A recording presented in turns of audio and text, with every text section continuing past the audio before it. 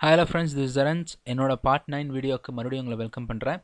இந்த வீடியோவில் நம்ம என்ன பார்க்க போகிறோம் அப்படின்னா JavaScript AJAX calls அப்படின்னா என்ன, அந்த AJAX calls-ஐ எப்படி நம்ம MVC அப்ளிகேஷனில் யூஸ் பண்ணி கண்ட்ரோலர் இருக்கிற ஃபங்க்ஷன்ஸை ஹேண்டில் பண்ணுறது.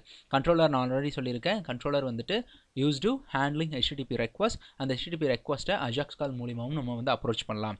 ஸோ வாங்க வீடியோக்குள்ளே போகலாம். AJAX கால் அப்படின்னா என்ன எடுத்துட்டா, நம்ம ரெக்வஸ்ட்டை சென்ட் பண்ணி ரெஸ்பான்ஸ் எடுக்கிற ஒரு ஆப்ஜெக்ட் டைப் அப்படின்னு சொல்லலாம். AJAX காலுக்கு full abbreviation asynchronous JavaScript and XML. XML டேட்டாஸும் நம்ம வந்து பாஸ் பண்ண முடியும். JavaScript JSON டேட்டாஸாகவும் நம்ம வந்து பாஸ் பண்ணி ரெஸ்பான்ஸை எடுத்துக்கலாம். ஸோ AJAX காலோட பேசிக் சின்டாக்ஸ் இதுதான். $.ajaxன்னு நம்ம கொடுப்போம்.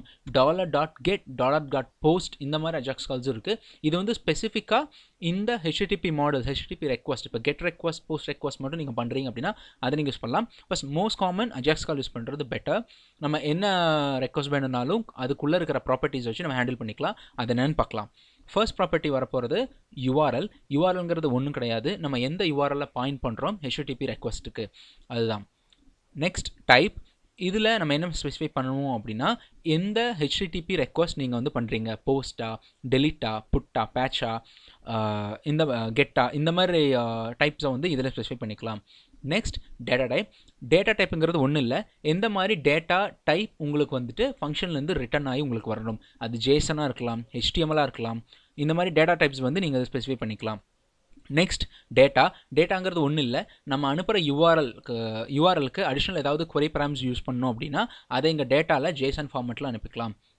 Next content type. கண்டென்ட் டைப்புங்கிறது ஒன்றுக்கு இல்லை, நம்மளோட global ASCII format, UDF format இந்த மாதிரி இருக்குது. அது நீங்கள் வேணும்னா ஸ்பெசிஃபை பண்ணிக்கலாம். பட் பை டிஃபால்ட் நீங்கள் ஸ்பெசிஃபை பண்ணணும் அவசியம் கிடையாது. நெக்ஸ்ட் சக்ஸஸ்ங்கிறது நம்மளுக்கு ஃபங்க்ஷன். இங்கே தான் நம்ம வந்துட்டு என்ன ரெஸ்பான்ஸ் வருதோ அதை வந்துட்டு ஹேண்டில் பண்ணுவோம். நம்ம வர்ற ரெஸ்பான்ஸை இந்த ஃபங்க்ஷனில் இருக்கிற பேராமீட்டர் மூலியமாக நம்ம வந்து ஹேண்டில் பண்ணலாம். Next error. ஆஸ் யூஷுவல் இது வந்து எரர் ஹேண்ட்லிங் தான். அங்கே ஏதாவது எரர் வந்தது அப்படின்னா கண்ட்ரோலரில் இருக்கிற ஃபங்க்ஷனில் இங்கே வந்துட்டு இந்த எரர் ஃபங்க்ஷன் அதை ஹேண்டில் பண்ணணும். இன்னும் இல்லாமல் நம்மளுக்கு இன்னொரு ப்ராப்பர்ட்டி இருக்குது, async அப்படின்னு சொல்லிட்டு ப்ராப்பர்ட்டி. AJAX கால் வந்து நார்மலி asynchronous flow.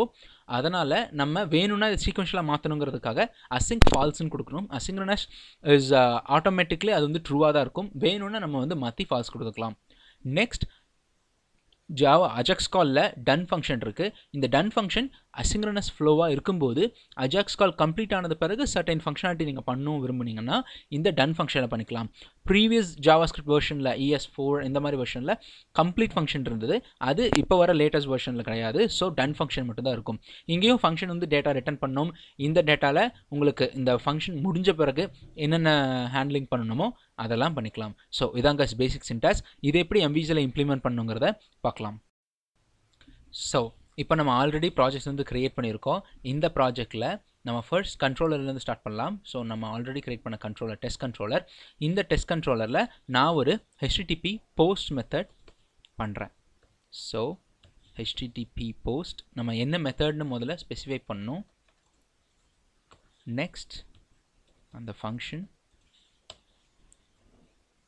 என்னவா ரிட்டர்ன் பண்ணோம் அப்படின்னா JSON ரிசல்ட்டாக நம்ம ரிட்டர்ன் பண்ணுறோம்.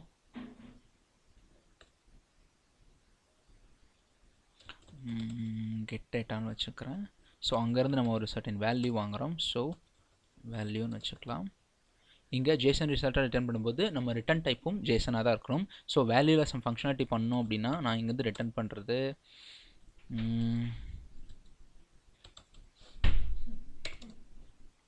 ரிட்டர்ன் டேட்டா வேல்யூ ஏவாக இருந்தது அப்படின்னா ஃபார் எக்ஸாம்பிள் ஆப்பிள்னு சென்ட் பண்ணுறேன்.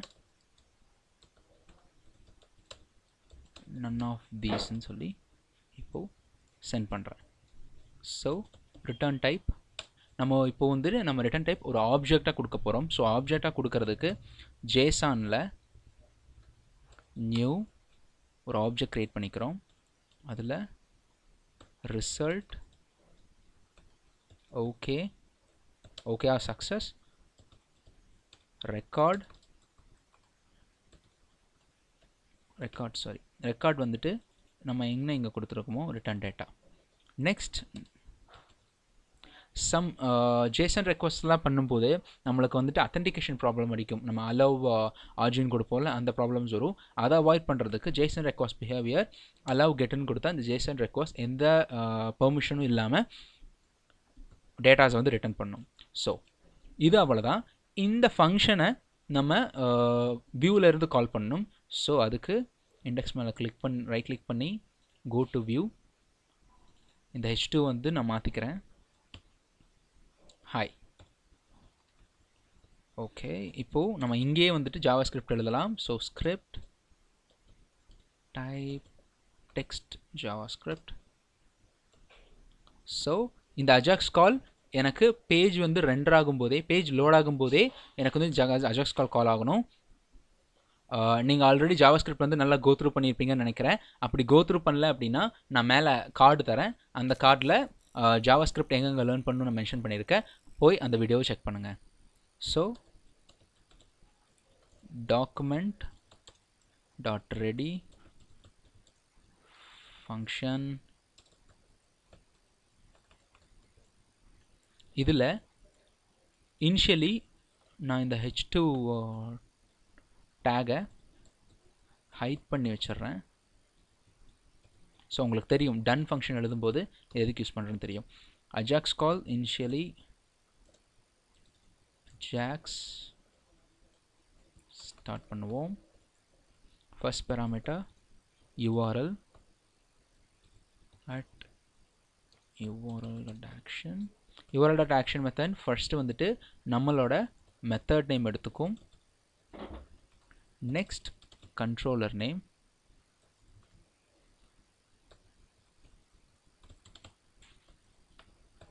நெக்ஸ்ட் நம்மளுக்கு டைப், என்ன டைப்பு நம்ம வந்து கண்ட்ரோலரில் ஸ்பெசிஃபை பண்ணியிருக்கோம் அப்படின்னா post. Next data type. Data type வந்து எனக்கு இப்போது JSON ஃபார்மேட்டில் வேணும், ஏன்னா நம்ம அங்கே ஆப்ஜெக்ட் அசைன் பண்ணியிருக்கோம். So JSON format. டேட்டா இங்கேருந்து நம்ம சர்டன் டேட்டாஸ் வந்து நம்ம பாஸ் பண்ணணும். ஸோ இங்கேருந்து நம்ம இங்கே என்ன பேராமீட்டர்ஸ் பாஸ் பண்ணியிருக்கோமோ அந்த பேராமீட்டர் வேல்யூ எக்ஸாக்டாக இங்கே மேட்ச் ஆகணும். ஸோ வேல்யூ ஏன்னு கொடுக்குறேன் ஃபர்ஸ்ட் இனிஷியலி. தென் சக்ஸஸ் ஃபங்க்ஷன். இதில் நம்மளுக்கு ரிசல்ட் வந்து ரிட்டர்ன் ஆகும். இங்கே நான் அலர்ட் போடுறேன் ரிசல்ட் டாட், ஏன்னா இது ஒரு ஆப்ஜெக்டாக நம்மளுக்கு ரிட்டர்ன் ஆகும். ரிசல்ட் டாட் ரெக்கார்டில் தான் நம்ம என்ன டேட்டா வந்து ரிட்டர்ன் பண்ணுறோமோ அது வரும். ஸோ ரிசல்ட் டாட் இந்த ரிட்டர்ன் டேட்டாவை கொடுத்துடலாம்.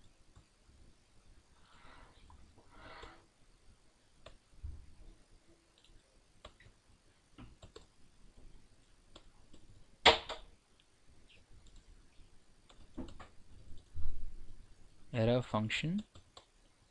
இது வந்துட்டு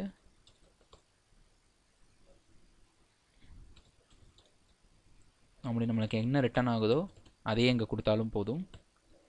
ஸோ தட்ஸ் இட். இந்த ஸ்டெப்ஸ் எல்லாம் முடிஞ்சுது. நெக்ஸ்ட் நம்மளுக்கு டன் ஃபங்க்ஷன் வேணும். So ton function data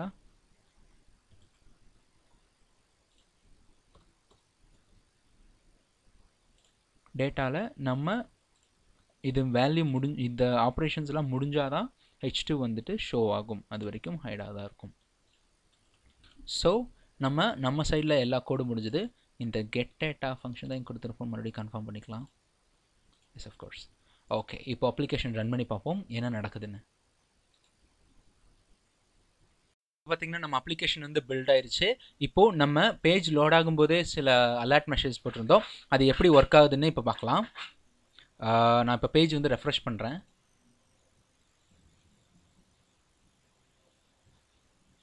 so undefined வருது மெசேஜ், ஏன்னா நம்மளுக்கு ஆப்பிள்னு வந்திருக்கணும். என்ன நடந்திருக்கு அப்படின்னா சிம்பிள், நம்மளுக்கு ரிசல்ட்டுங்கிறது ஆப்ஜெக்ட், அந்த ஆப்ஜெக்டோட கீ தான் நம்ம ஸ்பெசிஃபை பண்ணணும். ரெக்கார்ட் நம்ம ரிட்டர்ன் டேட்டா ஸ்பெசிஃபை பண்ணக்கூடாது. ஸோ இங்கே ரெக்கார்ட். இப்போ போயிட்டு மறுபடியும் ரெஃப்ரெஷ் பண்ணுறேன்.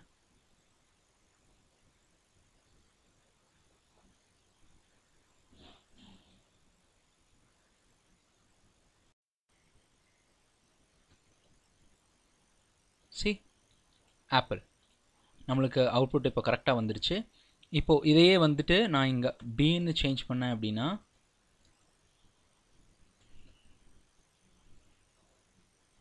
none of these. ஸோ நம்மளுக்கு இப்போது டேட்டாஸ் எல்லாம் பர்ஃபெக்டாக வருது. சப்போஸ் இங்கே நம்ம கொடுத்துருக்கிறது ஜேசன் ஃபார்மெட்டில் நம்மளுக்கு டேட்டா டைப் ரிட்டர்ன் ஆகணும்னு கொடுத்துருக்கோம். இதுக்கு பதிலாக நார்மல் ஸ்ட்ரிங்காவோ இன்டீஜராகவோ இருந்தால் எப்படி இருக்கும் அப்படின்னா அப்ளிகேஷன் ஸ்டாப் பண்ணிக்கலாம். நம்ம இந்த ஆப்ஜெக்டாக இங்கே சென்ட் பண்ண வேண்டாம். எந்த டேட்டா சென்ட் பண்ணணுமோ அந்த டேட்டா மட்டும் இங்கே செட் பண்ணிப்போம். இந்த இடத்துல